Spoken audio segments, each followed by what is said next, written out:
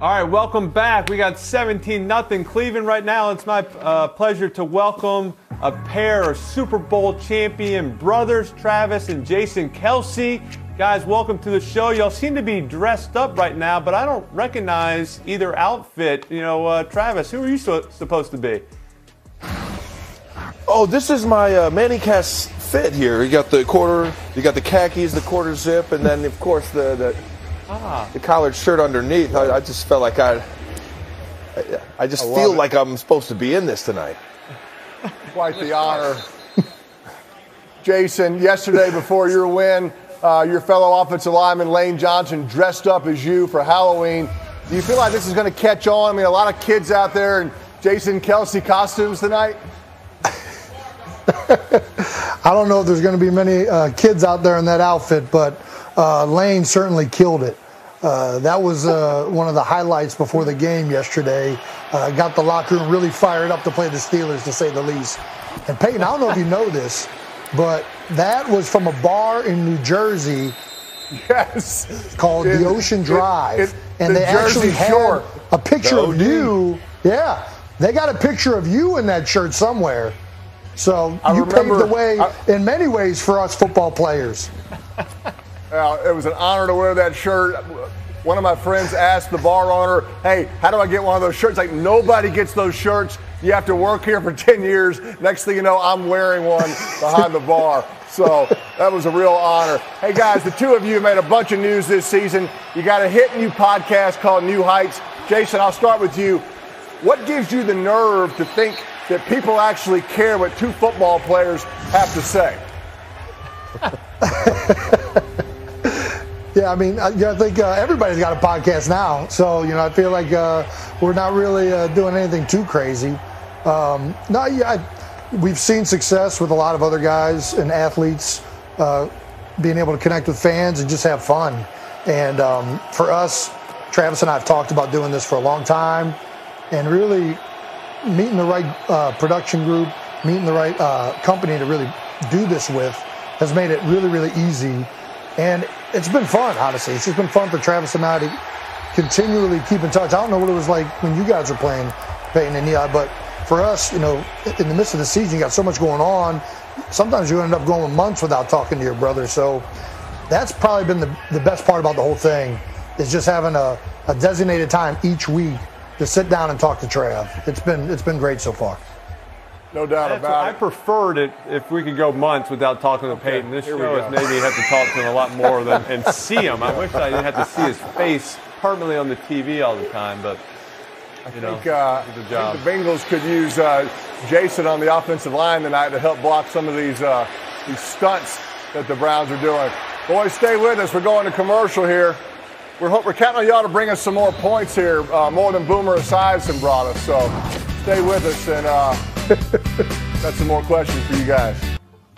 All right, welcome back. We still got Travis and Jason Kelce here, guys. Your new podcast, New Heights.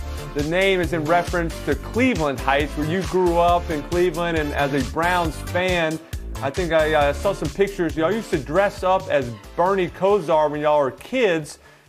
Travis, I think we got a picture, but two questions. What was life like as a Browns fan? And two, do you ever still dress up as Bernie Kosar? Well, I look about as drunk as half the Browns stadium right now in that picture. But growing up in Cleveland was the best, man. Absolutely loved it. Huge sports town that absolutely pours everything into the Browns, the Cavs, and now the Guardians. Just a whole lot of fun and a whole lot of competitiveness. You know, as the Cleveland sports, love grows. Me and Jason had the Kelce sports complex where we were breaking every window and every piece of wood that was in our house. And it really kind of drove us to become, professional athletes, or at least had the desire to want to become one, for sure.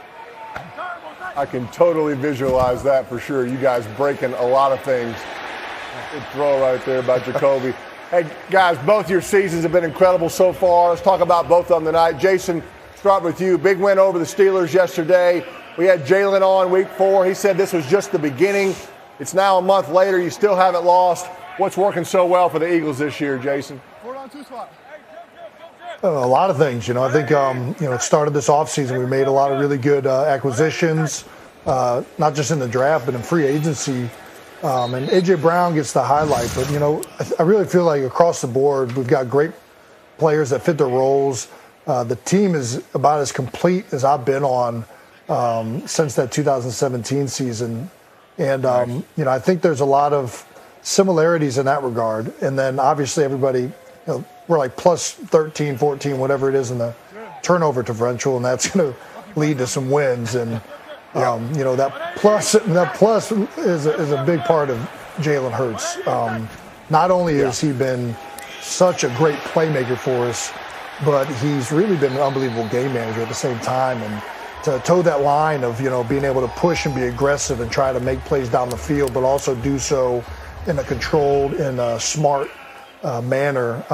It's really been fun to watch him take that next step as a quarterback in this league. And I'm looking forward to just continuing this thing and watching him grow even more. No doubt. And to follow up, Travis, you had the rare treat of getting to attend your brother's game and watch them in Philly. Now, tell me the truth.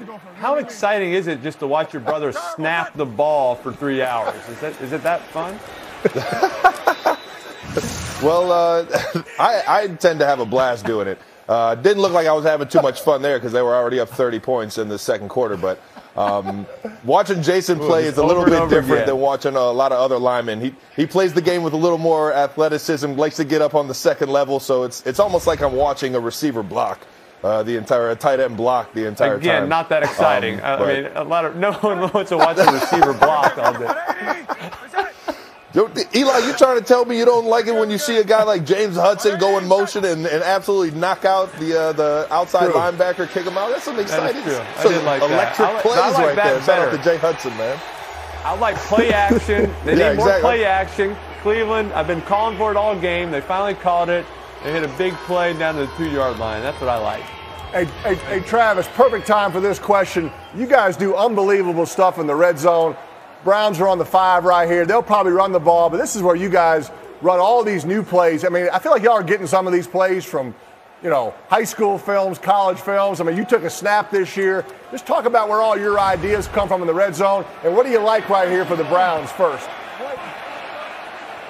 Oh yeah, I mean right here I like a little outside zone because they haven't been able to stop that yet for the Cleveland Browns. I would say for us though, and here he goes, get Kareem Hunt in the end zone, baby. Another East Side Cleveland East Sider, man. I would say that in Kansas City, man, we have the ultimate coaching staff. The creativity that goes on in that building is so much fun to play with. I get excited every Friday where the red zone install comes in and Coach Reed goes up there and he starts pointing out, this is what we're going to do, this is what we're going to do. And it's almost like we're a show to like a Vegas show or something like that. Like you're going to put on a few extra wrinkles or some type of confusing aspect to the defense. We just got to make the defense, react to everything that we're doing instead of having them dictate things. The fade to Amari Cooper. Finally, we got one for him. Nice. Cooper redeemed himself so well right here. He did. Nothing better than scoring a touchdown after throwing a pick, boys. I'll tell you what. Exactly. Have you thrown a pick before? Have you thrown an interception, Travis? Eli, is this fun? Because I threw it against you, Eli. You don't remember it? Thank you. I wrote you a thank you note after. In the Meadowlands, baby. It was one of my favorite throws ever. It was Coach Reed installed the play as I had one guy to throw to, and it was Tyreek Hill, and I peeked backside, and I was like, he's open. Wasn't supposed to have a read or progression on the play, but man, I'll tell you what, sometimes those football instincts just take over. And we punted on second down, basically. I love it. Stay with us, boys. Jason, I want to talk about the Batman mask you had on at the end of the game yesterday. Does Sirianni know you bring costumes to every game? And that's an aggressive play. There's the mask. This was on every highlight the other day, Jason. I mean, this was in the bag when you went to the game? Yeah, I've had it on the sideline for a little bit, waiting for the right moment to unveil itself, but it felt like Halloween weekend was the perfect moment. Yeah, the Batmen have taken over the Philadelphia locker room. Darius Slay started this whole thing off by calling, A.J. Brown swole Batman, Devontae Smith fast Batman, and or Devontae Smith skinny Batman, and Quez Watkins fat Batman. So somehow along the way, Travis asked me if Fat Batman needed to make an appearance. And this is Fat Batman making an appearance on the side. And then you asked me if Nick Sirianni was okay with it. And I didn't know if he was. I didn't get the okay. And I walked past him one point, and he had an angry look on his face. And I just took it off. I didn't take the time to ask whether he liked it or not. So. Oh, no. Another one. Oh. Jeez. Oh. Jeez, they're getting some pressure. They're getting to Joe Burrow right now. They're teeing off. They know they're not playing the run right now at all, and they're just in a three-point stance, is ready to fire off and get to him. But Travis, I know this is a lot of fun. Seeing you and Jason and just that brotherhood you have, how close y'all are to each other. I can tell y'all actually like each other, unlike Peyton and I. But I'm sure there comes some times as being brothers, you just kind of have that sibling fight. Now, was your relationship, did it ever get a little unhealthy and get a little heated at times? Oh, for sure. Definitely on my behalf, because I'm 2 years younger, and Jason was a wildebeest growing up, so he always was, the enforcer in the house. I would say Jason tells a great story of our last actual fist fight, where he punched me in the face after playing a game of basketball, and I had finally gotten to the point where I was looking him eye to eye in high school, and I picked him up and I threw him onto the kitchen floor and knocked the stove off its hinges and everything. So it was we got yelled at by mom and almost injured dad in the midst of it all. That's what actually ended up breaking up the fight. Was we almost hurt my dad and sent him to the hospital. So that was the end of us fighting. Don't break dad. That was the last one. That was the last one. It's all been friendly competition after that. Defense number 90. Hey, Travis, you guys put up a bunch of points against the 49ers last week, coming off a bye week. Just talk about what's been so successful for the Chiefs this year. Bonus points if you don't start with the words Patrick Mahomes. Well, Patrick Mahomes is the best quarterback in the National Football League, so there's always that. On top of him playing his best football that he's played in his career, our defense is playing absolutely lights out right now. And even more so on top of that, the new faces, everything. When we were having success these past couple of years, we knew exactly who we were going to go to each and every single game, who was going to show up on third down, with Tyreek and the players that we had. But to see guys like Juju Smith-Schuster and Marquez Valdez-Scantling, all these new faces kind of emerge as the stars in this offense, it's so much fun, and that just brings new energy and like an electric feel when you come into the building, and it's going to be fun for these last 10 games. No doubt, guys, you both had the opportunity to play college together at University of Cincinnati. Jason, what was it like having your brother on the same team as you? I was always hoping that Peyton might, come to the Giants where he could be my backup quarterback, but it never happened. What was it like being together? Well, he was on the same team, but we never actually got to play with each other because, he was unfortunately ineligible both of my senior years in high school and in college. So I never actually got to play right when it mattered most. He bailed on me when it mattered most. Throw me under the bus on national television, Jason? That's right. That's right. Why were you ineligible? Why were you ineligible? Me? I need the story here. Well, in high school, it was a French easy class. As going to class, Eli. You got to go to class. In college, it was Bourbon Street. There was a lot of bad weather. Class, kids. You heard it here from Travis Kelce. Go to class. You could be eligible to play with your brother. Kids. You don't speak fluent French, Travis? I would have thought you would. No, I'm more of a sign language guy.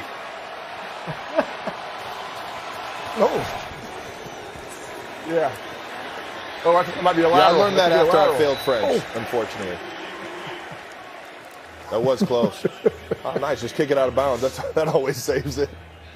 Hey, Travis, real quick before we go to the quarter. Last year on this show, you revealed to the world you didn't know who you were playing the next week. Jason, I'm going to ask you first.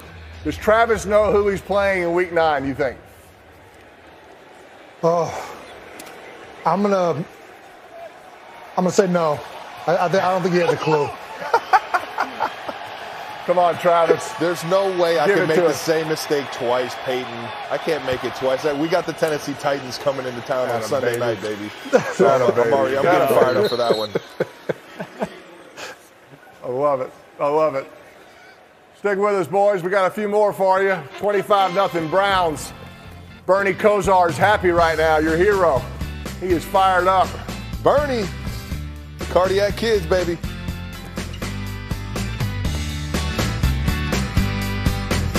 You know what I gotta say to all those people that doubted us, to all those people that counted us out, and to everybody who said that we couldn't get it done? What my man Jay and John just said.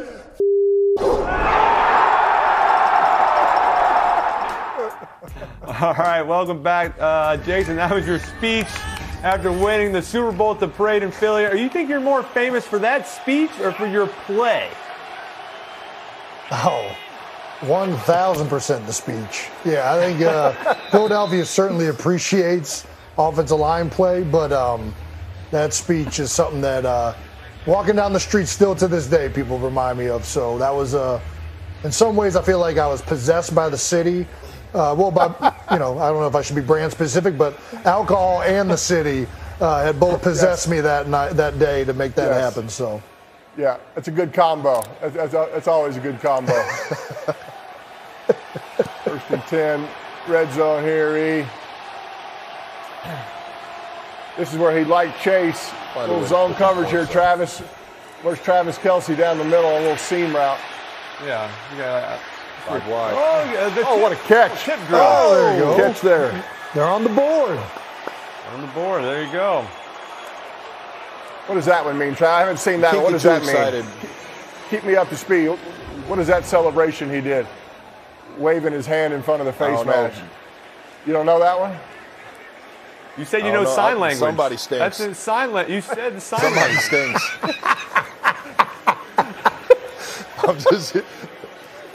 I passed sign language. I didn't learn too much. I learned the alphabet. That was about it. Good concentration there by Boyd. Hey, boys, can't thank y'all enough, man. You guys are awesome. Good luck the rest of the way, man. Really appreciate it. Awesome. Guys, Thanks for please having keep us, guys. leading the So way much fun. for the brothers of the NFL, man. So much fun. Anytime. You're the best. Got it, man. Keep it up. I want to be a guest on New Heights. Go. I want to be a guest. Oh my gosh, would it be honored? no more. Thank you. Please. Honored. Not Eli, just me, by myself.